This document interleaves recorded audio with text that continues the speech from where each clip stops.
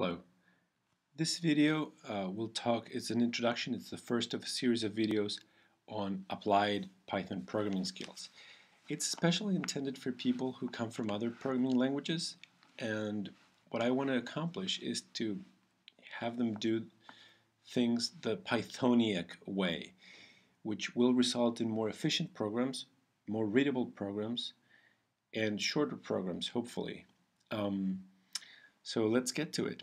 The first thing that I'm going to do in this video is to say hello world, is to be able to print hello world. You should have Python installed in your platform. I'm using Mac OS, which is very similar to the Linux setup.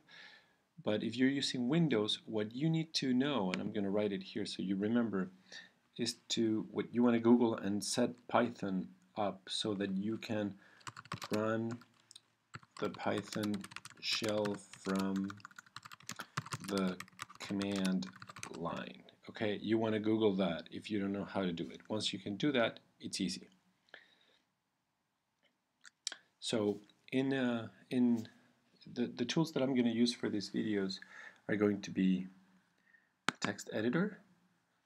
It can be a text editor of your choice. I chose a very simple one. Okay, this is the simplest of text editors that I can write in, is just writing text. And then a command line or terminal window. In Windows, for Windows users, use PowerShell.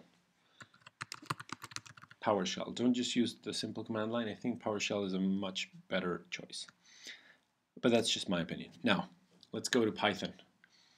The first thing that we're going to do is to say hello world. And we're going to go into the Python shell to do this. To go into the Python shell, you go into your command line or terminal and you type the word Python, assuming Python is installed and you're able to run it from the command line. So here we're in the command line shell, in the Python shell. This is Python 2.79, the Python that I'm working with.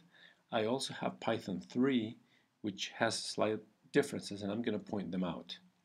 So the first thing is to say hello world. If you're in Python 2 point something, you will say print space hello world.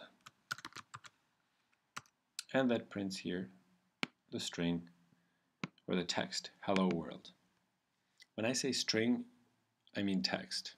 Okay, in computer, if you already know how to program, you know what I'm talking about. You know the string is the data type for text.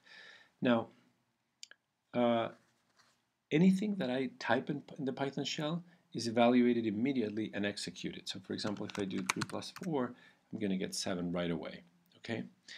Now, in Python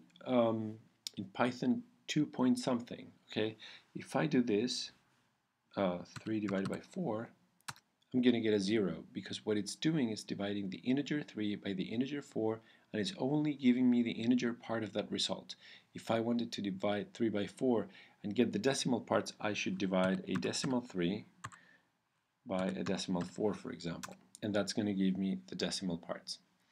Anyways, the point is, you know how to print hello world, and you know that you can do some math and it will be evaluated immediately. Now, to end this video, the other thing that I'm going to do is I'm going to do the same thing in Python 3 because it's slightly different.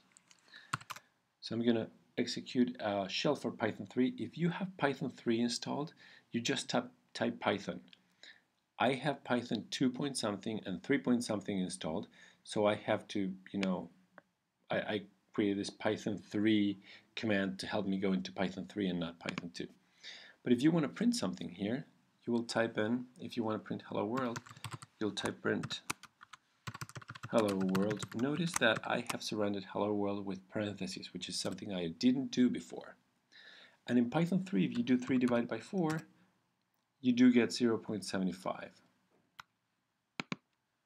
I'm having a little trouble here, but I'll do it. You do 3 divided by 4, and you get 0.75 in Python 3. Okay? So that is this video. I'm going to talk about other stuff in the next one.